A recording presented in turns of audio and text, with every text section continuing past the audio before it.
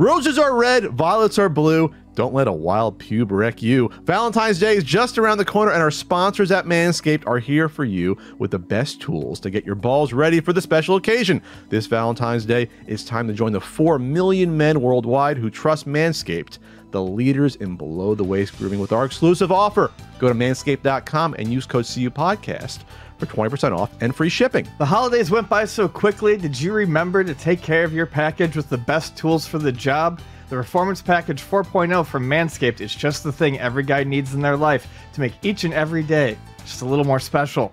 The #1 product in this package is the Lawnmower 4.0. This electric trimmer is designed to trim hair on loose skin. And get this, the trimmer's advanced skin-safe technology reduces cuts and nicks on your delicate balls. It even has a 4000K LED spotlight so you can shave anywhere your heart desires. Did I mention that it's waterproof too? The package also includes the Weed Whacker nose and ear hair trimmer to whack all the worst of your weeds. Manscaped even threw in two free gifts. Their shed travel bag and anti-chafing boxer briefs to keep your boys stored comfortably. To complete the perfect package for your package are liquid formulations like the Crop Preserver Ball Deodorant and Crop Reviver Ball Toner. Start your day with the deodorant for your boys and stay cool all day with toner to keep you feeling your best all day and night.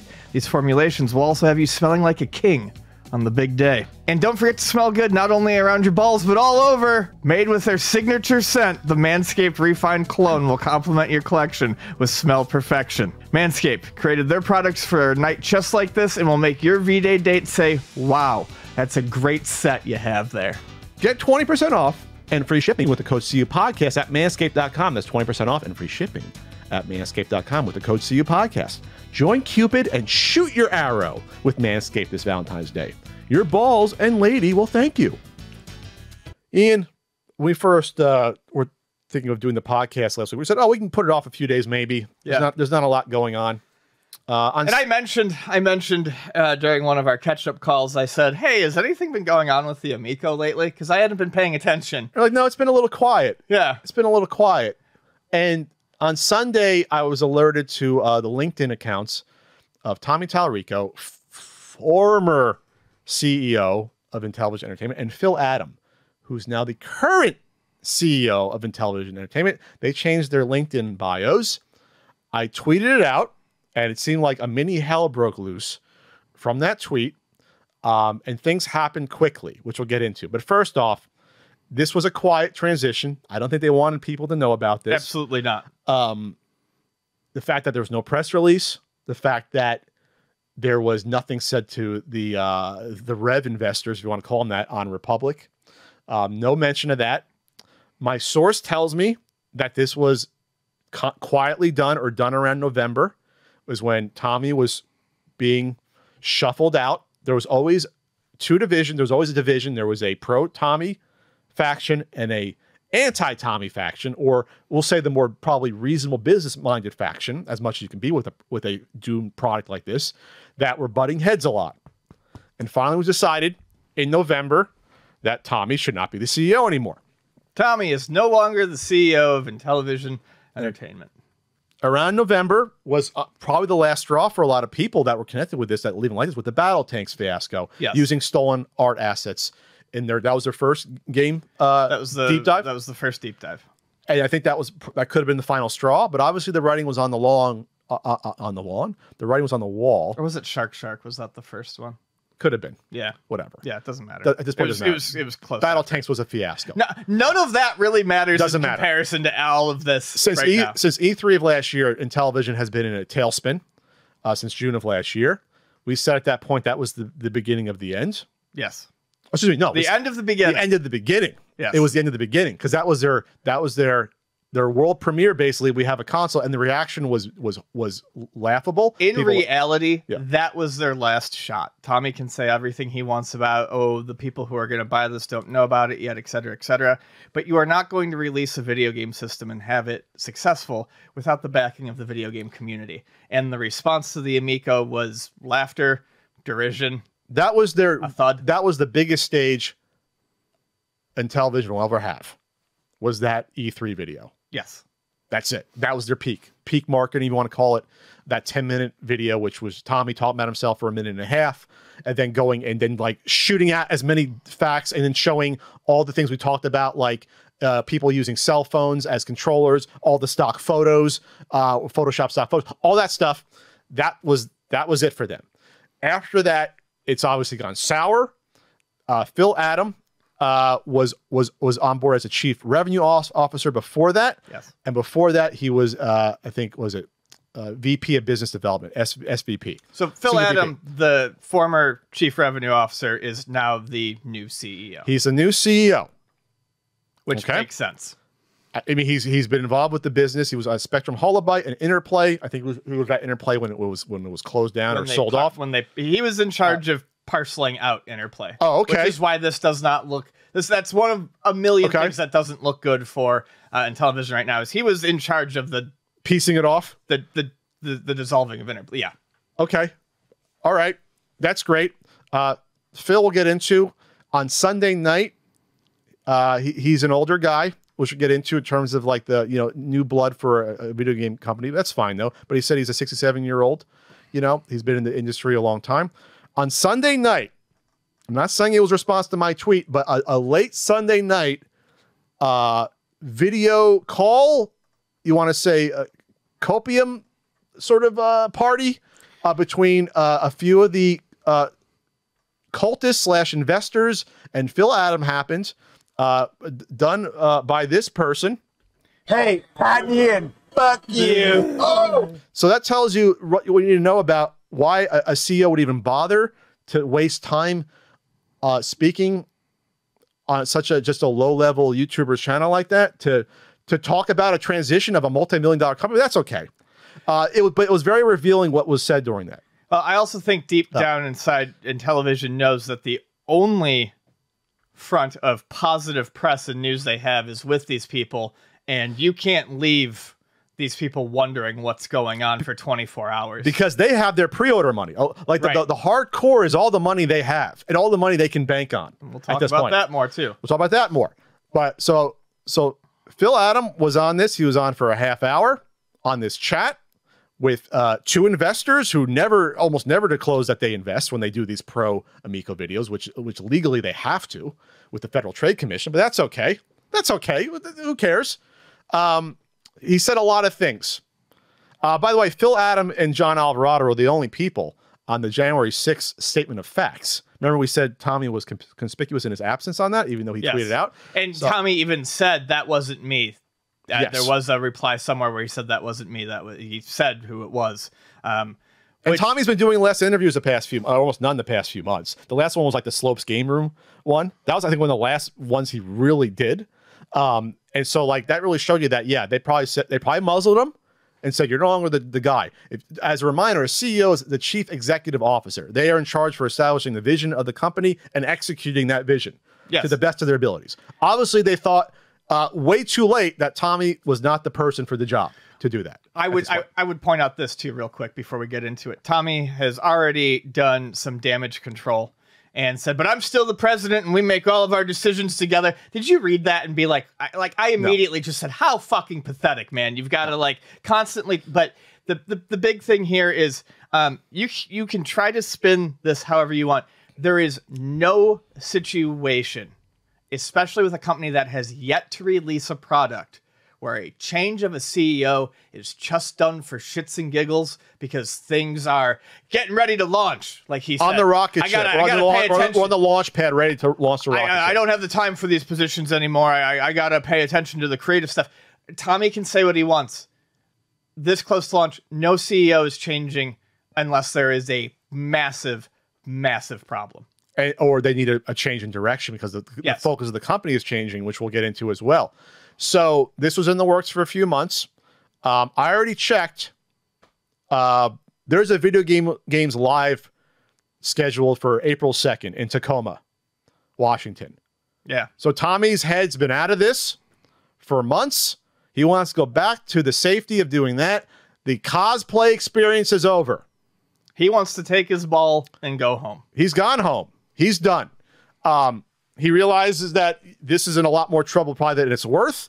At this point, it might be humiliating. Who knows? In order to be the head of an absolute fucking disaster the past few years. And it's no surprise to me that he was all piss and vinegar, and now he's silenced. There's no words. Just he's humiliated. Yes. And this should have been done at the very least 2 years ago, after he started attacking critics and dissenters in early 2020, when he started libeling and slandering people, not just us, others. That's when it should have happened. That's when the board of directors of Intellivision should have said, this is enough. We can't have someone like you in charge anymore. That's when it should have happened. I would have really respected the direction of the project then.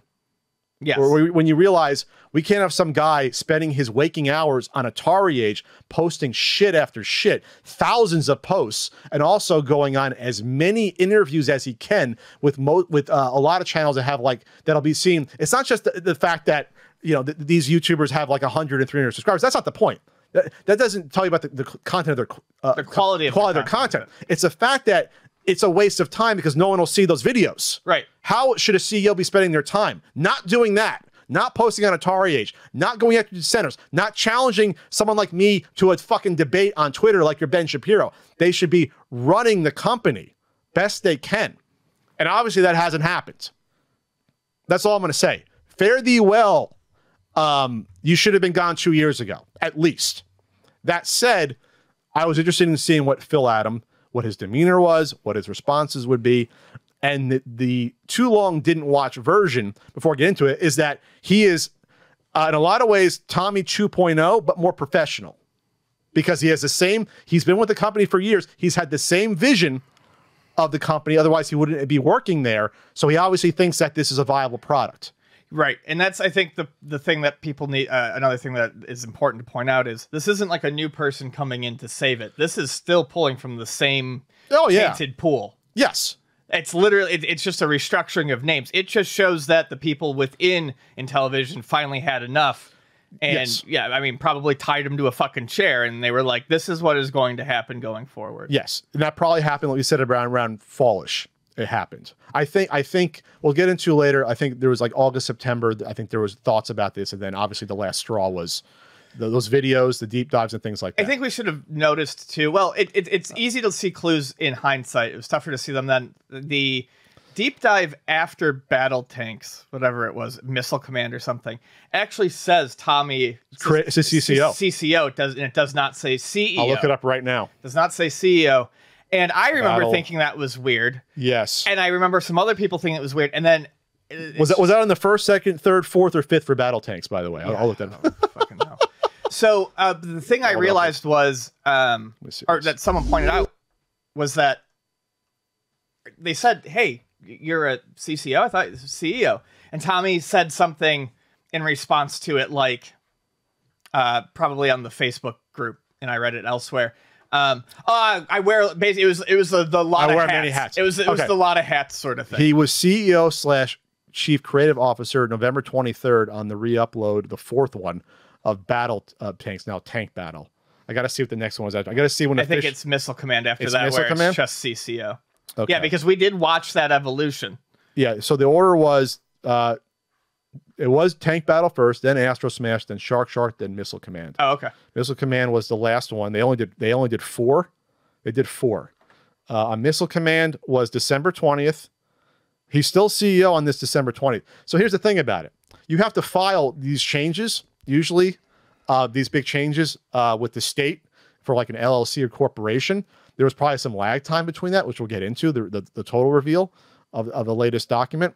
So behind the scenes, though, from what I hear from my source, it was done by then. He was no longer really acting as CEO. I mean, if Tommy ever says anything truthful, he did say that these were ready to go in the can by the end of the summer. So these could have been videos that were already shot. Sure. And maybe they just didn't update the lower thirds. Yeah. Or didn't care about it. Okay. So here's what some of Phil Adams said. Here's the highlights that I put down here, Ian. I watch in 2x speed. There's no way I'm watching it in real time. No, I skimmed it at 2x. If we don't deliver good content, we will go the way of Ouya. You wish you can get the sales of the Ouya. You wish you can get, 80 to 100,000 Ouyas to people. If you end like the Ouya, I'd be shocked. I'd be shocked. That would be a success of a disaster. I mean, good old. I mean, I know what's his name, Michael Packer thinks you can sell 1 million Amicos in a year, but let's just focus on reality. You wish you can get to the Ouya. This next statement: there's not much profit on the console.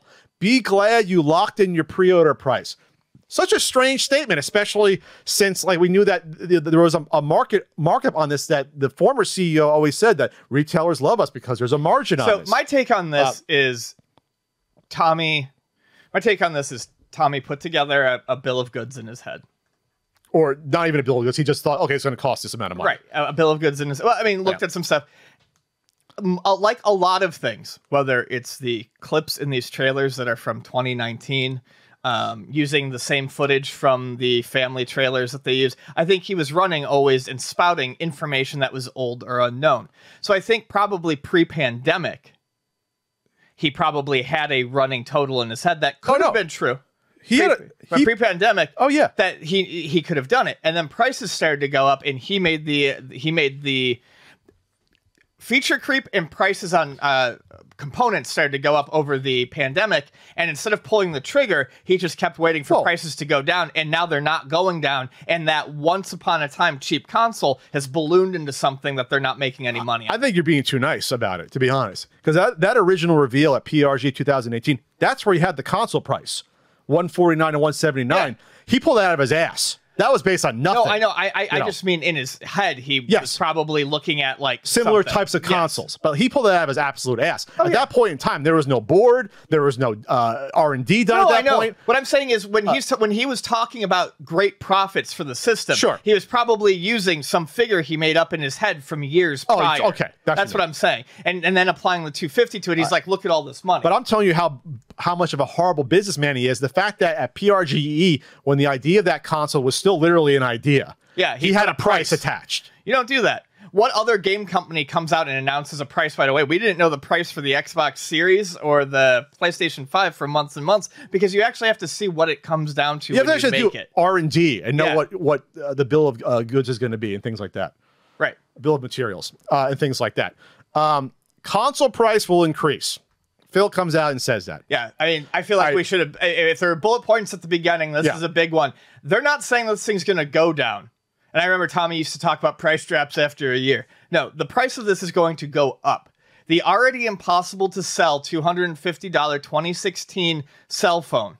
Tech with shitty games that run jittery is going to go up in price. So consider yourself fucking lucky for only having to pay $250.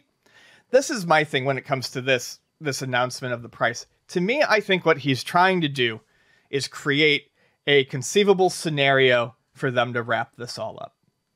I think he's like, hey, we're going to have to raise the price on this. What's going to happen? By the time anything comes out, they'll be like, if we have to raise the price on this, no one's going to buy it. We're going to wrap. Yeah. Blame it on COVID, cost of goods. I don't think you're ever actually going to see a point where an Amico costs more money, because that's fucking insane. But they will use this increase in costs, I think, to wrap everything up. Well, it's a scare tactic. Yes. It's a scare tactic. And it's also a scare tactic to keep pre-orders. Keep pre-orders, so you don't ask for a $100 deposit back, but also maybe for the few people out there that somehow would put in a fresh order on GameStop, where you can put it down your deposit, or on the site you still can. It was a scare tactic. That's exactly what it was. Please don't take your money out, pre-order people. Oh, but also, you want to get in early. That's the theme this week. Get in early, Ian, because it'll cost you more later. There. This was more shocking to me than that. The software prices will go up, in quotes, 50 to 100% in some cases. 50 to... These used to be $3 to $8 at the start. Now we're talking... $13 to $25, something like that. Just say 15 to 25, something like that. In that range. Here's the thing: they have to try to make this look appealing, yet also cut people's expectations. It's weird. So I think they need to pretend like they're a business going forward. So saying something that the game prices has to go up is good on one hand. It would be good if they announced that 2 years ago and said, hey, look, we suddenly realized that $10 games, $8 games with no DLC, it's not paying the bills. Don't give our developers any money. So it's going to make it hard for people to develop solely for Amico because there's no money in it. So we're going to say, hey, guys, we really wanted to keep the price of these games here, but we're going to have to raise them so that our developers can make money and so that we can make money. And then you could have started to see different games. The problem is now they've hammered that pricing for so long, and people have started to see, they've already started doing the deep dives. So people see these games as garbage. And then they go, holy shit, you want me to pay $20 for this? Whereas there could be a good, like, if this looked like it was actually going to come out, that could be a good thing. Like, hey, we're going to increase what these games can charge, so we're going to get more developers on. Or we can get better IPs, we can get better licenses. That's what Phil said. We need to pay for the licenses. But that's not going to happen. That's bullshit. So now all people are really thinking is like, you want me to pay $20 for Astro Smash? It's bad. Like, the messaging is bad. Every nugget that could potentially be good in some way currently looks like shit for them. Yeah, you want, well, I think it was Astro Smash a pack-in, but you want to pay $20 for a crappier missile command. But the same point remains. Right. Like, that's the point. It's like, what? That was the most shocking thing to me when I heard that. Because this is supposed to be family-friendly. It's not family-friendly anymore if these games cost $20 and they're 10-minute games. Like, it's all about the value. Oh, they cost less than Mario Kart. You'll be playing Mario Kart 8 for years. You won't be playing a crappy missile command for years. You'll be playing it for a few days. And then that's it. That's the last you ever do. I always talk about that. Astro Smash is always the game that we say looks the best, but I guarantee you that, I mean, and I'm not saying this to be a jerk. I'm saying this because it's true. You would catch yourself yawning by the 4th level playing that. It's a simple game. These are games that were, the original impetus of these games were 40 years ago when they were quick arcadey games. That's it. That's not in vogue anymore. As the popular it is, but you got to make them snappy. You got to make them difficult, flashy, hard to master, and that's not what they're doing. Well, I mean, on a mass scale to appeal to everyone. Oh yeah, 4-year-olds don't want to play Astro Smash. That's all we know that. Yes. Working on the footprint. Oh, they're gonna have an update on the ship date by end of February. That could mean anything. This is an interesting one. Working on the footprint of the OS so games like Toe Jam and Earl can get done. Wow. So that tells me that even if Toe Jam and Earl was in development, it's not. The dev came out and said it's not. The Amico cannot run that newer Toe Jam and Earl from a few years ago. It can't run it. Yeah, I was going to say the same thing. They let slip a little bit there by saying games like Toe Jam and Earl, because the Toe Jam and Earl dev team didn't state anything. They were actually pretty neutral. Pretty neutral. They were being very we never signed a professional. contract. We talked to them, but it was never anything signed. Right. But by saying that they would have to work on the footprint of the OS so games like that could even run, yeah, what that's saying is that it either couldn't run or it was so bloated that they didn't want to spend the time on it. Remember, the Amico, it's like, what is it, 2 gigs of RAM on it? It's like so low power to begin with. We know that. It's a cell phone chip inside, the Snapdragon. And Toe Jam and Earl is not I can't imagine it's a very power-hungry game, but it is at least a modern game. Yes, it's a modern game. So that is a extremely, I mean, that's why we see all the jittery low frame rate on it, because like it's unoptimized, the OS. Right. But none of this is positive, by the way. And the people... And it flies in the face of what Tommy said, too. It's working. We've had a working OS for a year and a half. Yeah, but is it done? Is it functionable? Could you put it on a system and ship it out? And these individuals... Hey, pat me in. Fuck you. Oh! They were hearing this information like they were talking about grandma dying. Basically, that's what it sounded like. It was like they were receiving all this bad news, and it was just like they had no proper response. Because what can you respond to? None of this is good news. How is any of this good news? It's all terrible news. Yeah, that you hear. And then this is where I said this guy is Tommy 2.0. This is where I said it. He said around, it was like 22 minutes in, dissenters are saying things to get clicks or whatever. Meet the new boss, same as the old boss. To me, that sounds like something that Tommy was probably like, you gotta make sure you throw a jab at those guys. Come on, Phil. You've been in the industry, producing games since the 80s and helping. You know that the proof is in the pudding. The products speak for themselves. You know that.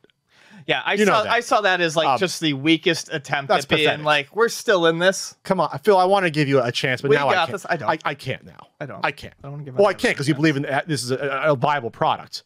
Well, maybe not because you're making 6 figures, as we'll get in the report. We know how much all the people, the higher ups, are making as a CEO. But I mean, like, it's ridiculous. It was insane again that it was on a Sunday night. It was almost like an emergency, sort of like we have to, it's like the spin room after a presidential debate. Oh, we have to spin this news. We have to spin it, and this is what's happening. And it's amazing. It's amazing how potentially a simple tweet could have conjured up that that group. It's nuts. But we have more to discuss, a lot more to discuss with the Intellivision Amico.